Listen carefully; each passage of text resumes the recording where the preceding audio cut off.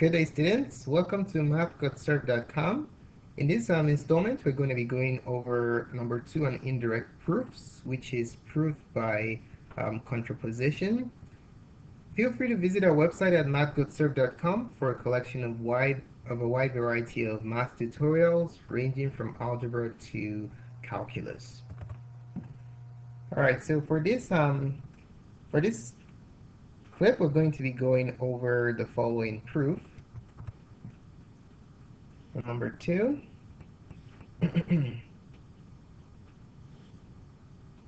Number 2, we're going to prove that if m squared is odd, then m is odd. Okay, we're going to prove this by contraposition.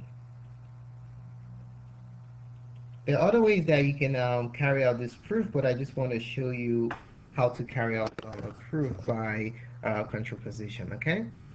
All right. So before I go ahead and show you how to carry out this proof, I'm going to digress a little and talk about the whole idea of proving by contraposition. This is based on the idea that let me split my workspace so that we don't overlap.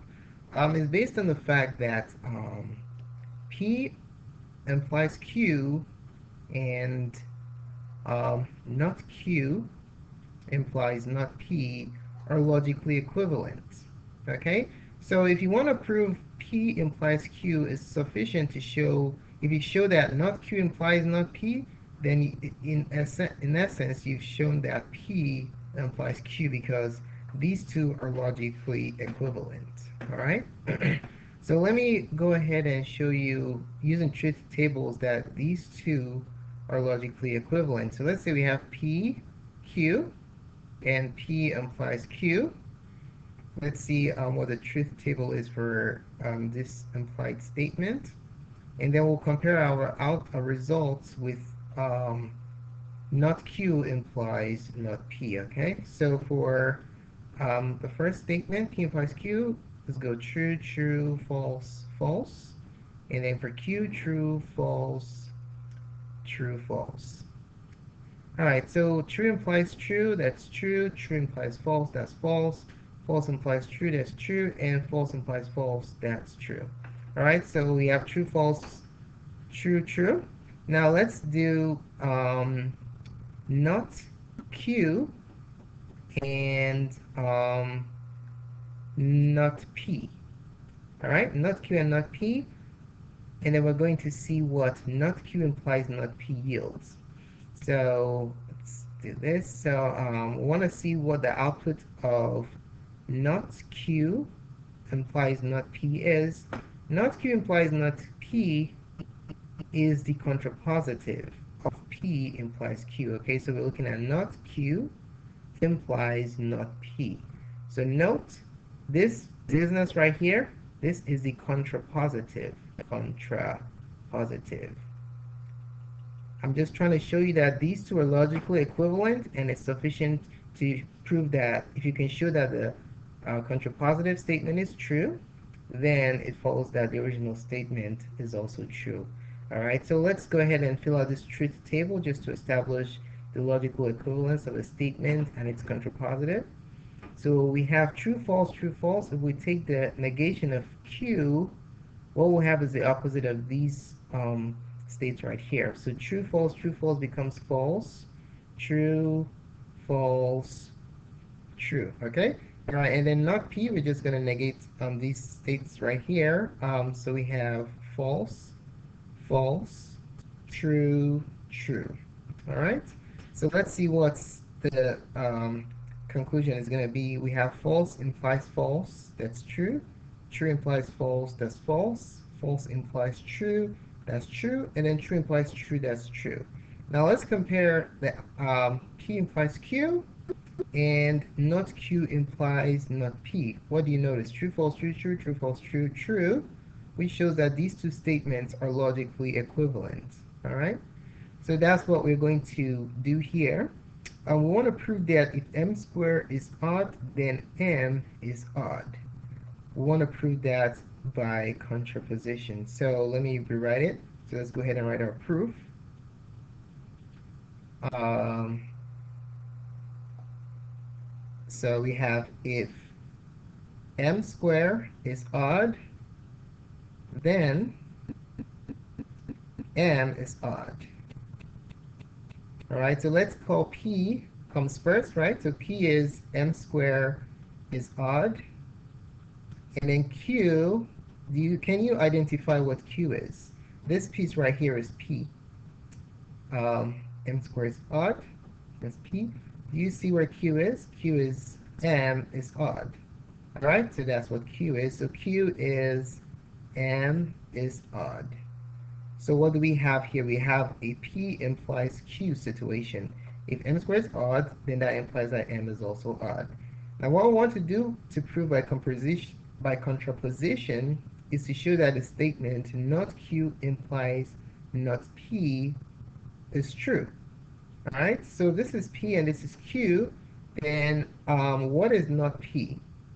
Not p is the statement m squared is not odd or m squared is even.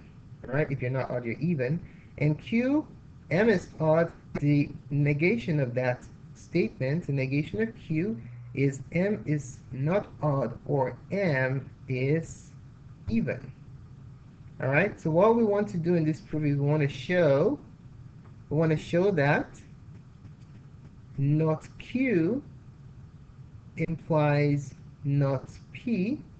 The negation of the conclusion implies the negation of the hypothesis is true.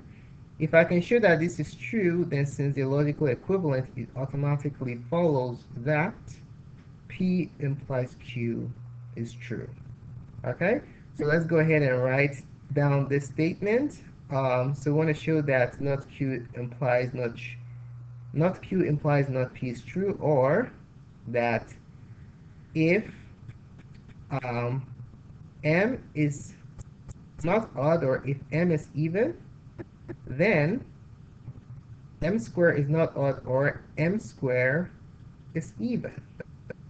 All right, we want to show that this is true. That's the objective. All right, so let's go ahead and take advantage of the definition of odd and even numbers. So since m is even, then what does that mean? That means that m is equal to 2k for some integer k. All right, and this is by definition, definition of even. So by definition, we have this situation. All right, so let's carry out some algebraic procedures on this equation so we can get a value, an expression that's equal to m squared. So to accomplish that, we simply square both sides of the equation. Okay, so we square the left side, m squared, and we square the right side also, so that we preserve the equivalence, the equality here. So if you square m squared is just m squared, and if you square 2k squared, you have 4k squared using the properties of exponents. Let's see here, we can write it as m squared equals, back to 2 times 2k squared. Okay, k squared is an integer by closure, because we know that integers are closed under multiplication. What does that mean? An integer times an integer will give you an integer, okay? So k squared is an integer, so let k squared is equal to, let's call it n, okay? Let k squared be equal to n for some integer n. For some integer n. So we have, what do we have? We have the situation where m squared is equal to 2 times n. So if m squared is equal to 2 times n, where n is an integer, m squared is even by definition. M squared is even by definition. Hence, not uh, Q implies not P is true, which follows that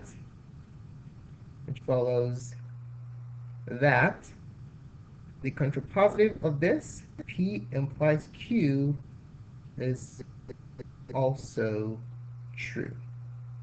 All right, so that basically completes our proof. We can put our little box of accomplishment to show that we are done. So thanks so much for taking the time to watch this presentation. Really appreciate it. Feel free to subscribe to our channel for updates to other cool tutorials such as this. Do post a comment in the comments section to let us know what you think about this clip. And you can give us a thumbs up or favorite this clip if you liked it.